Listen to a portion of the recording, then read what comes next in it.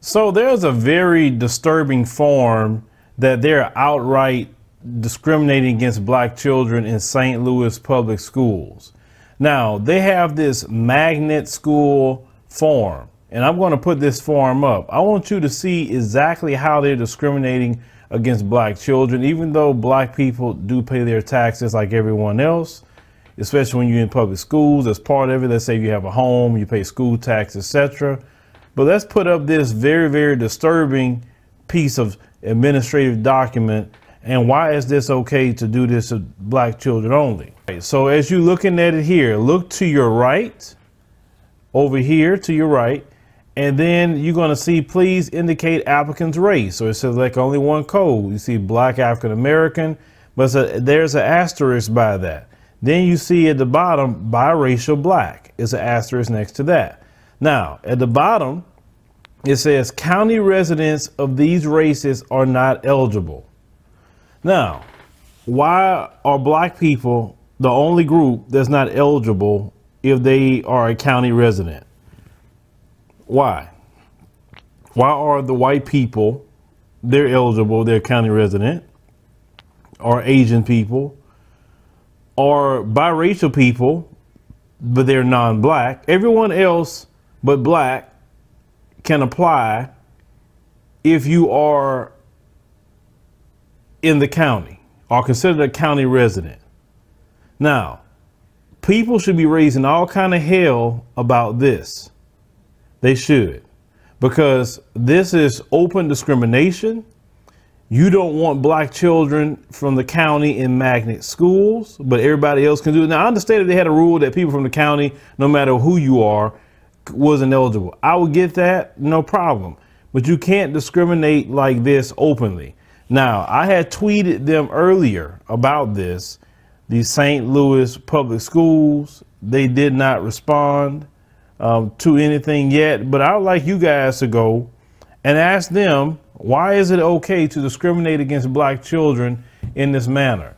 You see, everything they are doing here in this country, they're always trying to do everything based on color and based on the racial hierarchy. Okay? This country has a racial hierarchy, but I just want you to see this so you can get on the horn and ask why this is okay. See, in this country, we're dealing with all this racism and white supremacy constantly. So much so that groups like Amnesty International has warned people about even traveling to this country because of gun violence, etc. I'm pretty sure some of you have heard about that. They do not stop what they're doing. And I don't care if a black collaborator is part of any of this. Don't care. Because the fact is, we have a lot of black collaborators that's on the side of racism and white supremacy. They didn't do all this by themselves to us. They had a lot of help, just like they had help back in the times of slavery. But what I want us to do is go to the Twitter pages and the Facebook pages and get on them and ask them, why is it you are discriminating against black children or biracial black children? Anything related to black, you don't want it there.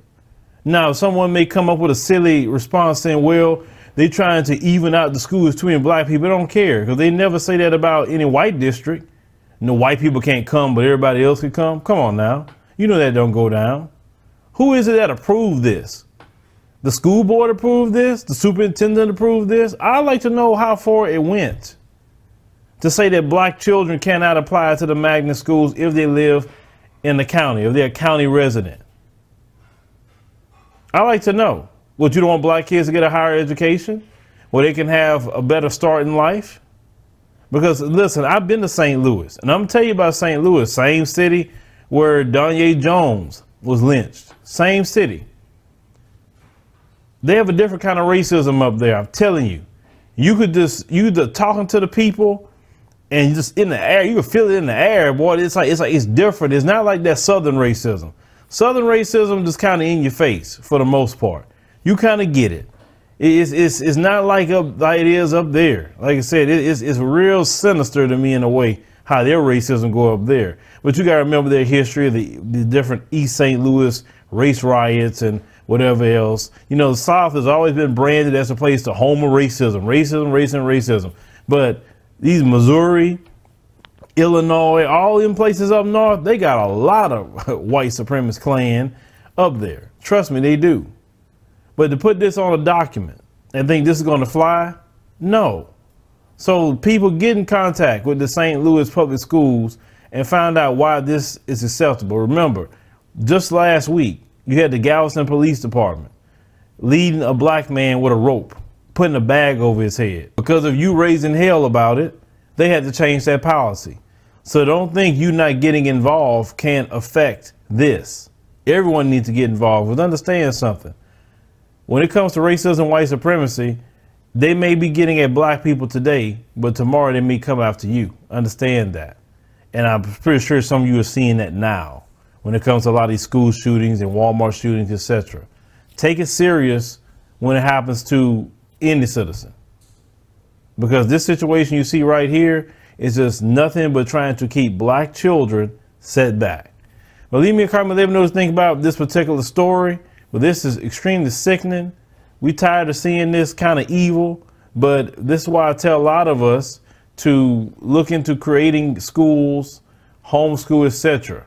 Because as long as certain individuals are in power, they're going to keep doing this to us. They have proven this for over 400 years.